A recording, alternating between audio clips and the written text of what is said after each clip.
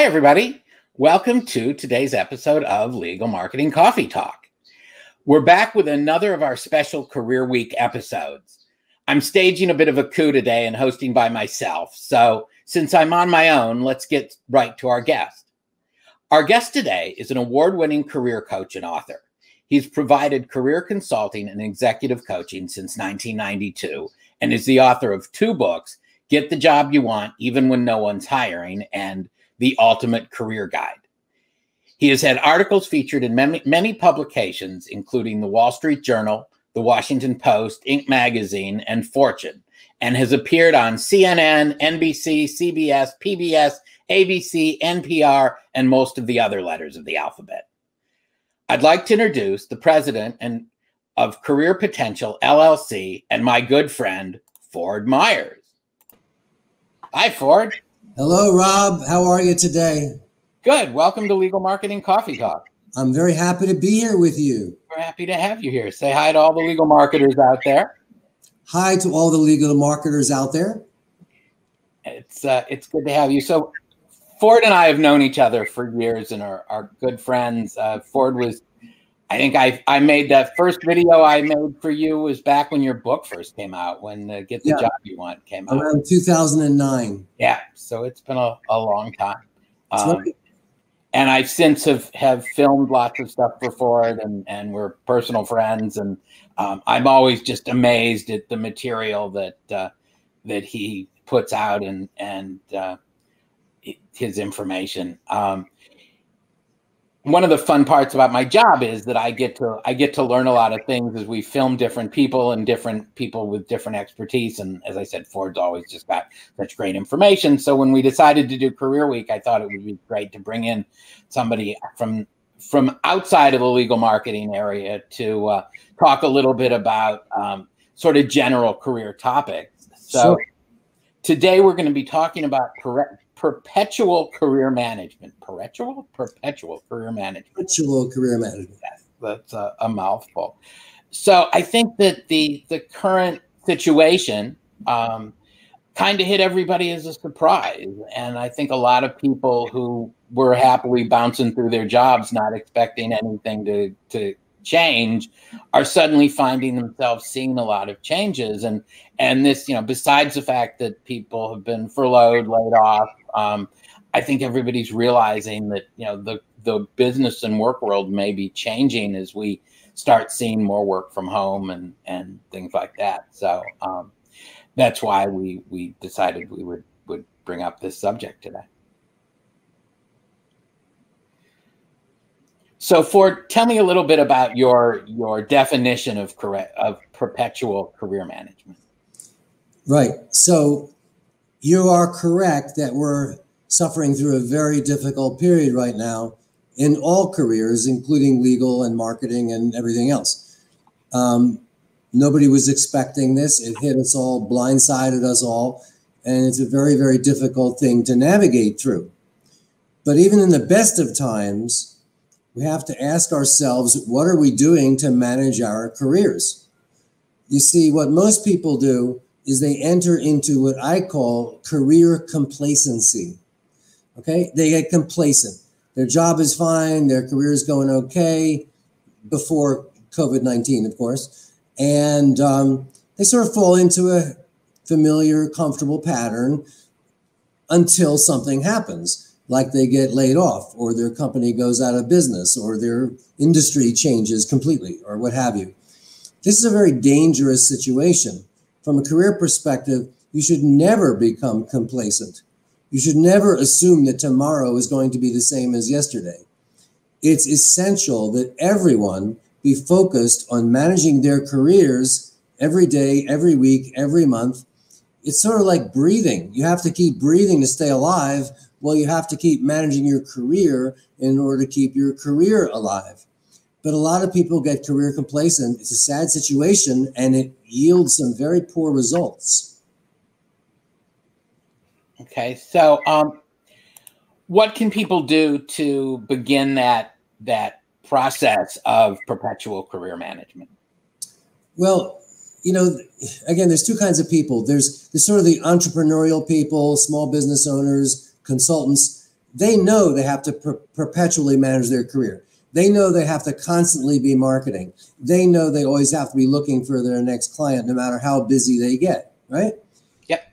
But when it comes to people who have, regular jobs, they don't really think that way. They get career complacent, and they need to adopt a whole new set of behaviors to think more like an entrepreneur, to think more like an independent agent.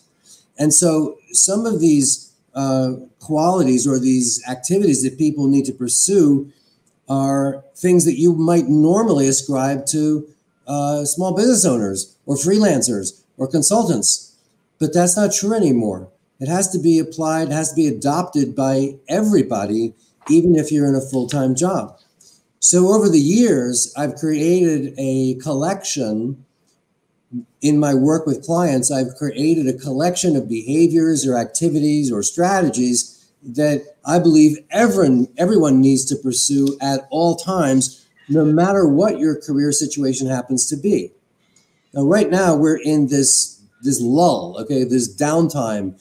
We are in our houses. We're, in this kind of no man's land right now, where nobody quite knows what's going to happen in the long term. And essentially, there's two kinds of people. There's the kind of person who is just sitting by the sidelines doing nothing. They're just waiting for this to be over. They're very passive. Then there's the other kind of person who is active, proactive, who is taking advantage of this time to really, create some benefit, to get some momentum, to learn new skills, to improve, to prepare for whatever comes next, to get ready for a better career future when the pandemic is over. Well, people have to ask themselves, which category do they fall into? Are they the passive people sitting on the sidelines doing nothing? Or are they the proactive people who are really doing things and creating a platform for greater success? Okay? Are they paralyzed or are they mobilized? That's the question. And I think that everyone needs to come to terms with this. They need to ask themselves the question, which group do you fall into? Obviously, my preference and my suggestion is that people fall into the category of being proactive and mobilized, taking advantage of this opportunity to create a better career future, to build skills, to get traction, to really up their game. And by upping their game, they can employ these 10 perpetual career management strategies. Okay. And what are the 10 strategies? Well, they are, they are. Write this down, folks. Yeah, write this down, folks. I'm gonna share them with you now. And here's what's interesting. If you look at each one of them individually, okay, independently, you might say, oh yeah, that makes sense. I've done that. Or, yeah, I've done some of that. No big deal. What's the big deal? Well, each one might sound relatively simplistic, but that's not how this works. The way this works is that you need to employ all 10 of these strategies at the same time, concurrently, in concert with one another, in tandem with one another, always. When you do that, when you put these 10 strategies together, combine them, leverage them at all times in your career, that's where the magic happens. That's where you start to see amazing results. So let me share these with you, and I'll do them two at a time because it's a lot to absorb. The first strategy is keep all your career documents and tools up to date. I can't tell you how many people I talk to who haven't looked at their own resume in 10 years. They haven't updated or even looked at their LinkedIn profile in 3 years. And that's all they have. What about all their other tools? What about their list of references? What about their letters of recommendation? What about a one-page biography? What about a collection of career testimonials? What about your accomplishment stories? This is where people give me a blank stare and they go, huh, what? I don't know what you're talking about. Well, everybody needs this full portfolio of self-marketing materials, and they need to be kept up to date all the time because you never know what's going to happen. You could go into your job thinking everything's great, and then you get a pink slip and you're out on the street in 2 minutes. So you can give yourself a head start by having all your career documents up to date always, at all times. You know, things happen. Sometimes they're voluntary, sometimes they're involuntary, but changes occur, so you have to be prepared. You never know when there might be a worldwide pandemic. Yeah, it happened anytime. That's a good line. Now, the second strategy in our list of behaviors is to put time aside every week for networking. Every week. As I said before, networking is like breathing. If you stop breathing, you die. If you stop networking, your career dies. So networking needs to be built in to your regular, normal, everyday professional activities. And people often say to me, but Ford, who has time for networking? I don't have time for networking. I'm busy. I'm up to my eyeballs with projects and things I have to do. And, you know, I can barely fit everything in as it is. To which I say, no. You've got to change your whole perspective. That's the wrong attitude. You got to get over that. My belief is the busier you are, the more you need to network. The more successful you are, the more you need to network. The more you're flying high with tons of great projects and a million great clients, the more you need to network. So, you know, my father used to have a saying. He said, if you want to be sure that something gets done, give it to the busiest person you know. Now, that's kind of counterintuitive, right? You would think, no, you should give it to the least busy person you know, because they have tons of time on their hands and they can. No, that's not how this works. There's a reason why some people are busy and some people are not busy at all. If you want to get something done and be sure it gets done in a timely manner, give it to the busiest person you know. Why? Because they have the habit of being productive and getting things done. They understand success behaviors. So if you don't have time for networking, make time for networking. Nobody has time for networking. I understand that. But successful people make time for networking. So let me give you an example. When I work with clients in their job search as a career coach, let's say I'm working with someone, they get a great new job after a lot of effort and time. Fantastic. We celebrate, we jump up and down, we scream and yell, congratulations, this is fabulous. You have your great new job, incredible. And then I say, take out your calendar. And they say, what? I say, take out your calendar. So they take out their calendar. And I say, when are you starting this job? And they say, oh, you know, Monday, July 12th. Okay, Monday, July 12th, that's your first day? Yep, good. Take out your calendar. And on the week of July 12th, I want you to block out 2 whole sections of time for networking. And they say, what do you mean? I told you, I just got a job. I don't have to network anymore. And I say, haven't you been listening? In all the time we've been working together, haven't you been paying attention? The networking doesn't stop. It's perpetual. It's like breathing. You don't decide to stop breathing. So they block out literally chunks of time in their calendar for that week, the next week, the following week, and forever. It never stops. The networking never stops. If you can't get people to help you, then you help other people. It never stops. It's like breathing. So making time for active networking is strategy number 2. Strategy number 1, as I said earlier, was keep all your career success documents up to date. Okay. Does that make sense? That absolutely makes sense. That's so I'm in that first category. I'm a business owner, but yeah, and it's sort of been pre-wired for me to try to do all this stuff. But it's hard to get to. So I can certainly understand that somebody that's in a full-time job that doesn't have to keep that pipeline going all the time, that it's easy to forget this stuff. So what are the next points? Well, I'll get there. But first, I want to mention something. Here you are, a self-employed individual, independent contractor, if you will, small business owner. Well, you know from experience that the time when you need to market most is when you are busiest with the most projects. Which, of course, isn't the time that I do it. So just like somebody that's fully employed in a job they're comfortable in, I'm slacking off at those times because I'm busy and don't have the time to do it. Yes, it's counterintuitive. But you also know from experience that when you're busy, you're working really hard, you have all these clients, you're getting all these projects done, and then you're finished, it all stops, you heave a sigh of relief, and then you go, wait a minute, who turned out the lights? I got no work, I got no business, I have nothing in the pipeline.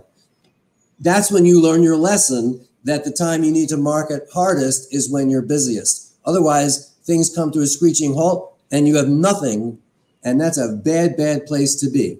Especially during a worldwide pandemic. Especially during a pandemic. So to move on now to my third strategy for perpetual career management, here it is.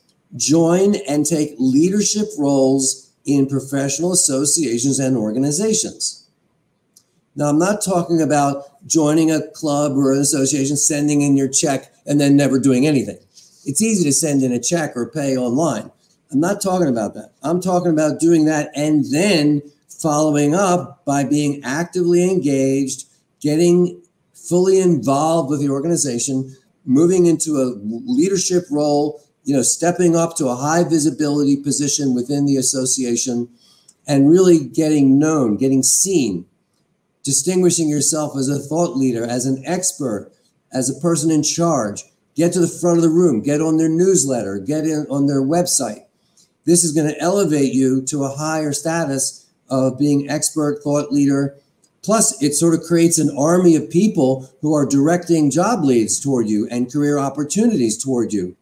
Because if an opportunity comes along that's not right for one of the members, they'll say, oh, well, you know what? You should call Rob. He's the president of our association. He knows everything. He's the smartest guy in the room. So what you want to do is become highly visible, highly credible, give back to your professional community, get actively engaged, distinguish yourself as a leader. This will really boost your credibility and your reputation. It'll build your brand. Also, when you are in a professional association, they might give you opportunities to do things that you never had the chance to do in your job. Like your job might not include a certain kind of work, a certain kind of behavior, but in an association or an organization, they might have you do this and do that and try this and try that, contribute in this area, that area, which you've never done before. It's a great chance to stretch your capabilities and your skills, some of which can be added then to your resume. So there's all kinds of good reasons to become actively involved in professional associations and organizations. There's no downside. And see, that point, I think, is going to really resonate. A lot of our audience, as I think I mentioned to you, are involved with the Legal Marketing Association, and many of them have taken on leadership roles or committee roles, and it's really worked out. I know a lot of people that it's really been very helpful for. So yeah, it's really important. Plus, it makes you feel good to be involved and to give something back. Yeah. Now, you're going to ask me the next strategy. So the next one I want to mention to you is to write articles, social media posts, and do presentations. See, what I'm getting at here is the phrase I used before, thought leader and expert. You've got to distinguish yourself not just as another one, another legal marketing person, another video guy. Nobody cares. What they care about is someone who has really distinguished themselves and has become a very well-known entity, all right? A thought leader, an expert, a true leader in their field. That's the person who gets attention. High visibility, high credibility. And one of the best ways to do that is to become a known voice, a recognized presence in your niche. How do you do that? Writing and speaking. So if you write even short blurbs on LinkedIn or some other social media platform, if you respond to what other people have posted, great. If you post your own items and even write articles, great. You can publish your material online or offline. There are still print publications that are happy to take your material. And there is a never-ending need for content. Every forum needs material. There's a never-ending hunger for content. So a person who is aspiring to reach their career potential should always be writing, responding, commenting, liking on social media. They should be posting their own materials. They should be writing articles and getting their stuff out there, getting their name out there, getting their byline out there. When it comes to public speaking, I know that some people would rather step in front of a train as compared to get in front of a room, do a talk. Well, look, you're talking to me. I am an introvert off the charts, okay? I am a massive introvert, and yet I've done thousands of talks nationally, locally, television, radio, things like this, webinars, you name it. And it's very, very, very, very challenging for me. But I've decided to get over that apprehension, to get over the resistance, and just do what I have to do because it's important to me to achieve my goals. So when someone says to me, oh, I'm afraid of public speaking, I don't want to do any public speaking, I say to them, get over it. That's what I say to them. You want a career? You want to have success? You want to reach your potential? Get over it. Now, they can start small. You know, you don't have to be in front of an amphitheater with 12,000 people. You could give a talk at the local library, your local, civic association. I don't care. Be in a classroom where there's 6 class members. It doesn't matter. Start small and build up gradually. You must be a face. You must be present. These days, you can do it online using webinars or experiences like this, interviews. The point is, everyone has a voice. Every professional has something to say. Some people are going to get their name and their face out there. Some people aren't. In this world, you got to promote yourself a little bit, right? You got to build your brand. So my advice to people is to write articles, do social media posting, make presentations, get yourself known, get yourself out there, distinguish yourself as a thought leader and expert. So I hope that makes sense, Rob. It absolutely makes sense. Now, let me just say something. I've been doing this for a long time. I have taught these skills and urged my clients to employ these strategies. Why? Because it works. I'm not doing this just for fun. When I see clients employ these strategies, incredible things happen. They're astonished. They're amazed at having their careers take off and getting incredible opportunities in their careers and job offers. So I'm not recommending these strategies just to waste time. I'm doing them because they work. Absolutely. So moving on to the list. And everybody, I'm going to post these after the show. We'll post them in the description. There's a link to Ford's website that has this whole list, so you can reference it yourself later. That's great, Rob. Thank you. So there are a couple of other strategies I want to mention now. These are activities that perpetual career managers should always be doing for maximum career success, no matter what their career circumstances happen to be. Unemployed, employed, fully employed, underemployed, I don't care. Freelance, doesn't matter. These are universal. They apply to everyone under any circumstance. So the next strategy I want to talk to you about for perpetual career management is to continue your career education and professional development. Continue your career education and professional development. See, too many people have this attitude like their education ended when they left school, okay? When they finished college or high school or whatever, when they got their master's degree. I'm done. My education is complete. That's not how this works, folks. You've got to continually educate yourself no matter what. I don't care if you have 10 PhDs. You've got to still keep growing, learning. You've got to keep your intellectual capital fresh, keep yourself current, keep yourself competitive in the work world. So I don't care what industry credentials you have, it's not enough. You cannot be complacent. You cannot rest on your laurels. Continually build your resume. Continually build your credentials. This makes you much more attractive as a candidate. It makes you much more marketable. Look, the only competitive advantage you have is between your 2 ears. The only thing that keeps you marketable is when you're constantly growing and refreshing your brain power, your skills, your knowledge. Nobody wants to hire somebody whose intellectual capital is stale. So keep growing, keep learning, and keep improving your mental and intellectual resources. This is really, really important. I don't care if you're at the beginning of your career or the middle or the end. An interviewer might say to you, what have you been doing lately to improve your skills? What have you done lately to get more training and education? And if you just say, nothing, nope, then that's a bad answer and the interview is probably over. So this in itself is a competitive advantage. So shall I go on to the next one, Rob? Yeah. Let's move on to the next category.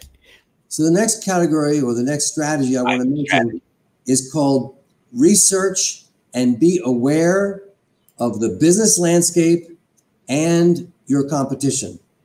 Research and be aware of the business landscape and your competition. So here's what I mean.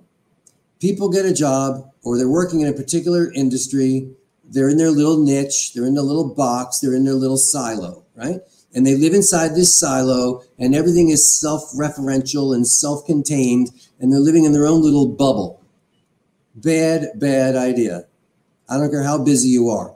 You've got to have a wider view. You've got to look at the whole business landscape. You got to know what's going on in your business community, in your city, in your county, in your state, and in your country and the world. You got to stay educated and up to speed on everything that's going on in the business world around you. So that in itself is another competitive advantage. You can actually help get yourself hired into new opportunities by proving how current you are and how knowledgeable you are about the business landscape. Now, I mentioned the word competition. I believe that you need to know the competition better than they know themselves.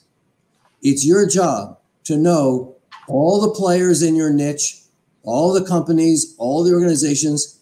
Who are they? What are they doing? What are they doing well? What are they doing poorly? Where are they better than your firm? Where are they worse than your firm? Who are they hiring? What are they paying? What kind of projects are they working on? Who are their clients? On and on and on. You've got to be really plugged in. You've got to have your ear to the ground and your finger on the pulse all the time for all the competition. And when I say competition, I'm talking about two different categories. There's the competition on a corporate or business level, and then there's the competition on the individual or candidate level.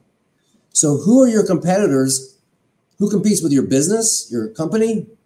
But also, who do you compete with personally? Who's out there that has jobs like yours that are vying for the same opportunities? Who has similar background and experience as you have? You got to know that, because otherwise, how can you possibly compete successfully? So who are they? What's their background? What's their training? What are their advantages? What are they good at? What are they not so good at? This is critically important. So that's a really great strategy for people to employ at all times throughout their careers. I hope that makes sense. That absolutely makes sense. So the next one is one that I really like. So let's move on to that, because I want to make sure we get through all of these. Sure, no problem. This is one of my favorites. It's called offer to help people in your network, even if they're not in a position to help you right now. You've heard the phrase, what goes around comes around. You might have heard the phrase, pay it forward. Well, yeah, it's all true. There's another phrase that is used a lot in the sales industry, and it is this. They say, if you help enough other people get what they want, then you are assured of getting what you want too. You know, there's a book out there which is called The Go-Giver. It's a little red paperback book. It's called The Go-Giver. I highly recommend it. It teaches a lot of lessons about why this is, how the universe works, and why it's so important to pay it forward, to give, to be generous, and to really lend help to people no matter what the circumstance. It's incredible to me how many people, again, they're in their little bubble. They don't want to talk to, they don't want to help other people. They don't want to take the time. That's very, very short-sighted. So when you put it out there and really help others, obviously they will remember you. You're putting out goodwill. And you've got to always try to help others before you seek to help yourself. So for example, when I send my clients out on networking meetings, because let's face it, 95% of good positions are found through networking. So when I send clients out to do their one-on-one networking, I always hammer home a particular message, which is seek to be of help before you seek to be helped.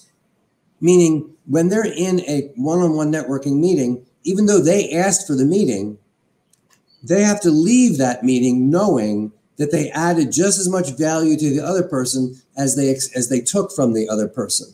Otherwise, it's a failed meeting. So you don't want to walk out of a network meeting saying, oh, this is great. I got 5 new contacts. I got 5 new referrals. I got a lot of advice and information. That was great. No, it wasn't great if you didn't equally help the other person with whatever they're facing in their lives or careers. Very, very important to understand that. So build networking into your daily and weekly and monthly life like it's breathing. Helping is what it's all about. It's not just about taking.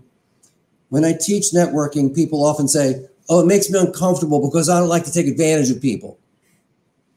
Or I don't like to,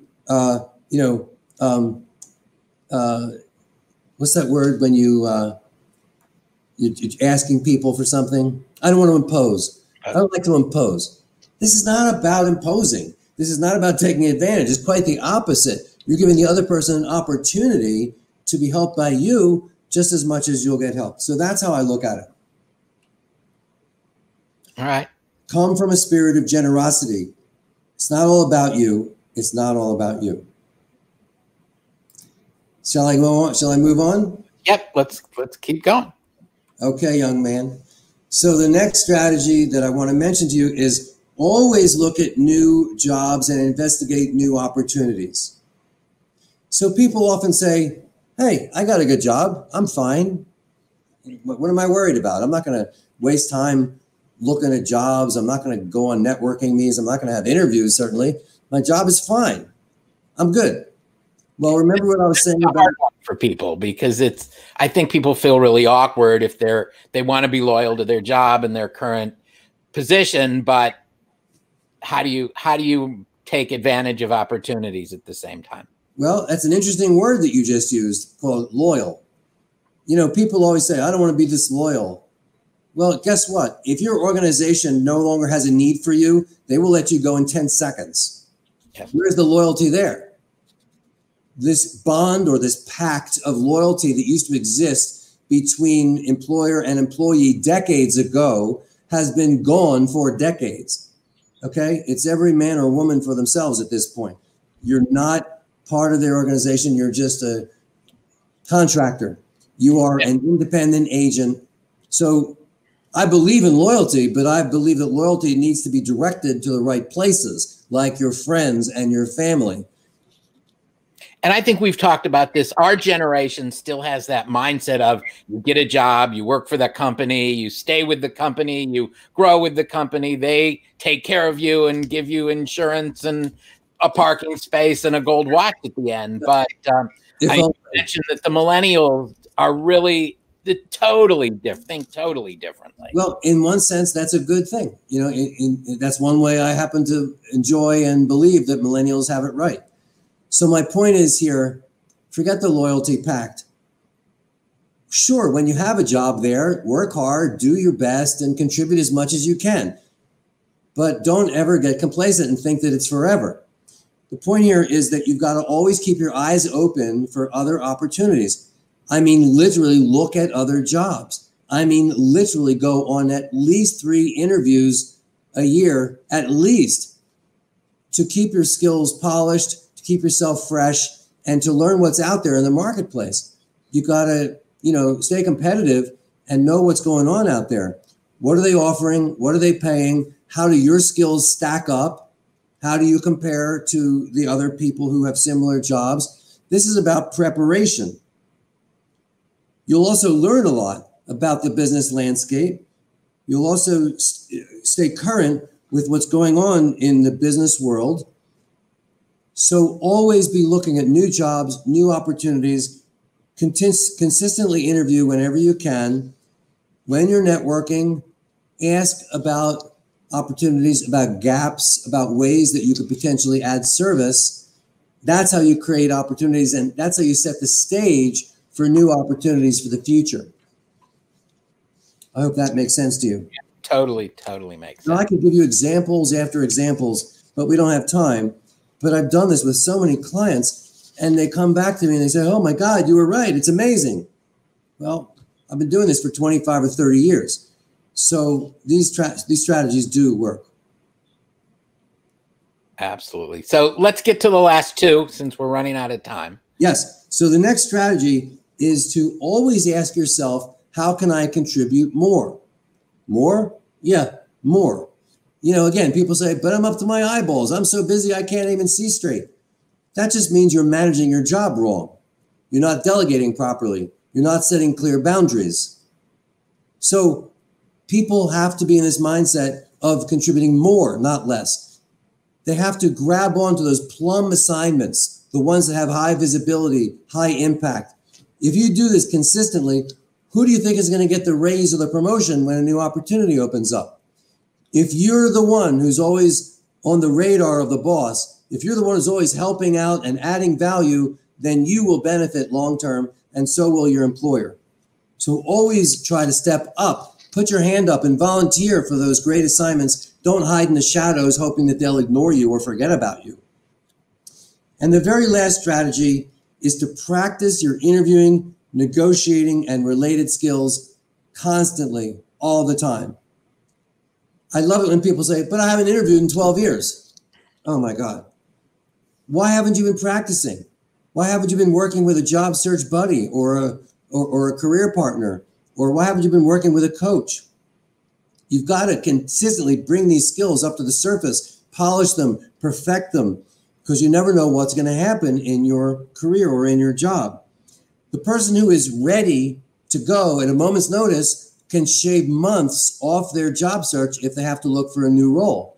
That's much better than getting a pink slip and then going, oh my God, I'm stuck in the mud. I don't know what to do.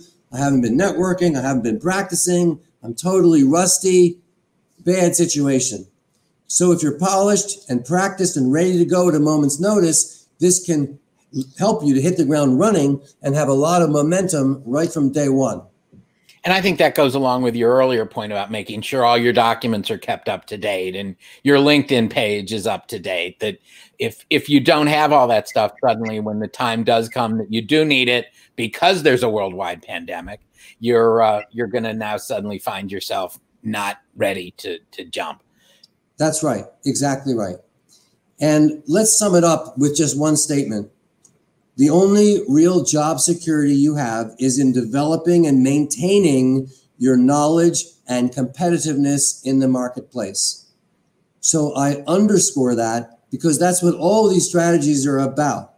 They're about getting you away from career complacency, helping you to manage your career perpetually for maximum results. That's perfect way to sum it up.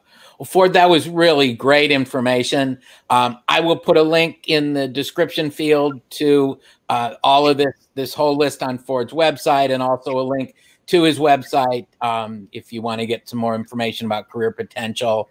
And his website's full of really terrific resources for anybody that's looking for a job, has a job, and wants to perpetually maintain their career management. Right. And then I'll also have to point out, Ford also has an amazing YouTube channel full of these great videos that somebody edited and did a really great job on. That you worked on, Rob.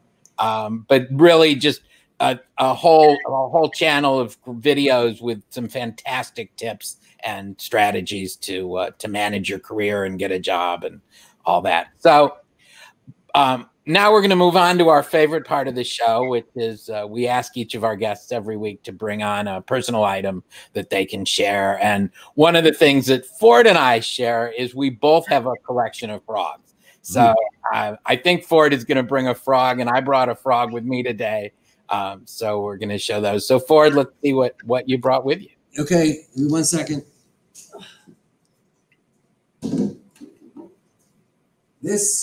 This is my buddy. His name is Frogger. And he talks and he walks and he wiggles on his belly like a reptile. Cool. What is he? Is he a wind-up or? Well, no, but he has a lot of energy, and he's a very engaging fellow. Fun. Oop. So I brought a classic frog. Oh, yeah. It's Kermit. That's the man. That's everybody's favorite frog because it isn't easy being green. Well, here, let's introduce them. Frog. Especially not easy being green in a worldwide pandemic. Damn right. Hey, frog. So thanks, Rob. There we go. Well, So, thank you again so much for being on today. It was really a great conversation. I see lots of people in the comments really got some good information, and happy to do it. It was great fun, and I really appreciate the opportunity. And I encourage anyone who wants to talk, feel free to reach out. I'm always available, okay?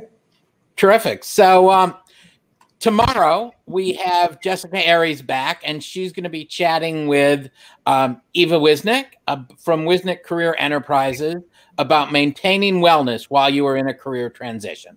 So that should be a great show. And remember, anybody who's put a comment in the comment field, you will have a chance to win one of these little mini tripod phone holders. So look for that. And can I back out now? Can you back out now? Not yet. Not yet. We're not done. You want me to stay? All right, I'll stay. So thanks again, everybody. It was we're glad you watched. We'll hopefully see you tomorrow. And remember, wash your hands, wear your mask, vote when it's time, and we'll see you on Thursday.